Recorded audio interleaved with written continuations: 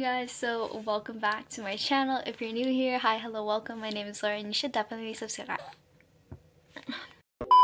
Hey guys, so welcome back to my channel. If you're new here, hi, hello, welcome. My name is Lori and you should definitely subscribe to my channel. Today is a very much needed night because I officially ended finals week. I'm super excited. I do not have any exams, papers, none of that things are due. I'm done. I'm just waiting for my grades at this point. School is done. I am still working though, but I just got off of work. Because of this, I get to do all the things that I didn't get to do. Now we're gonna do some waxing, okay? We're also going to be doing our skincare routine, even though it's not necessarily a skincare routine because some things that I'm trying out, so I don't know how it's doing for me, but we are working with what we got. Okay guys, so right now I'm heating up the wax.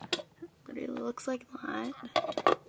I'm also freezing right now, like it's super cold in this room. Hey guys, so welcome. I am back with the voiceover. So right now I'm basically brushing my eyebrow hairs in one direction so that I am able to cut the long hairs that are sticking out. I then proceed to brush my hair in the opposite direction and cut whatever is sticking out. I got this idea from someone, but unfortunately I forgot who it was, but ever since then this has been working out for me whenever I am waxing. I grab a bag full of cotton balls, which is specifically for whenever I'm waxing because I do use cotton balls for whenever I do my nails. That is why I keep it separate so that I know I have cotton balls for waxing. I use a before and after spray when I'm waxing, which came with the product, so I am using it. I don't know if it actually helps or if it does anything. I just use it to clean the area that I'm working with. Before I put the hot, emphasis the hot, I test the wax in my hand to see if I can handle the hotness before putting it on my face, so that way I do not burn myself, because I have done it multiple times before and it is not fun at all. When I'm waxing, I like to let it sit for a couple of seconds and then proceed with pulling the wax strip off. I pull in the opposite direction of where the hair is growing, so that way I am getting everything from the root. I also like to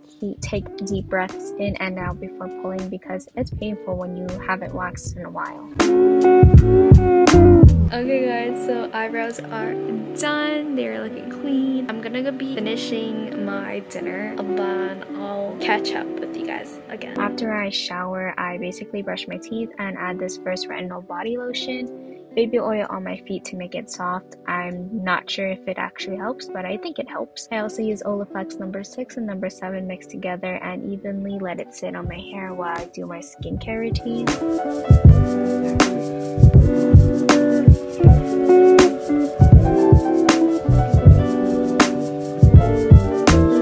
Today I am using the haircare face mask by Tony Moly, which is my favorite brand if I haven't mentioned that already. I use the 10-step Korean skincare routine, which is basically oil-based cleanser, water-based cleanser, exfoliator, toner, essence, water, treatments, sheet mask, eye cream, moisturizer, and SPF in the AM only, in this order. The way I learned to layer all these products is by tapping it gently onto the face, like so. There's a whole reason to it, but I'm not sure who said it. But like I've mentioned before, ever since then it's been working out for me and I've stuck with it. If y'all have any suggestions what else I should do for my self-care night routines, let me know. I am open to suggestions.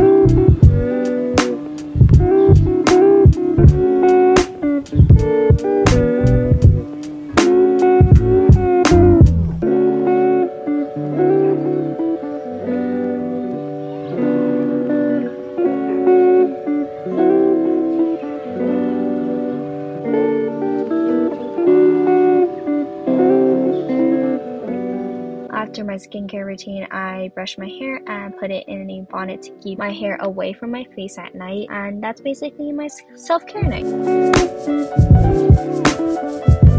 That is basically basically the ending of today's video. I hope y'all enjoyed. Give this video a thumbs up, subscribe to my channel, and I'll see you guys next time.